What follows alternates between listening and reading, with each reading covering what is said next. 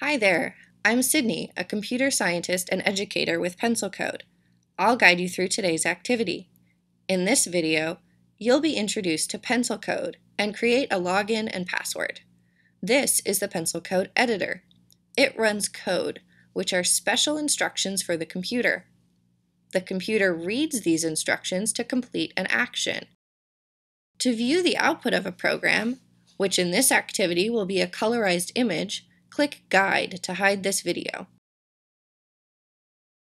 Then click the Play button to run your program.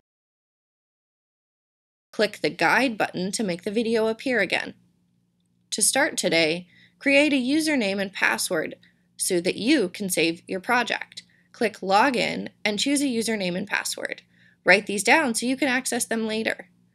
Then click the green arrow to move on to the next video, where you'll explore how red, green, and blue can be combined to make new colors.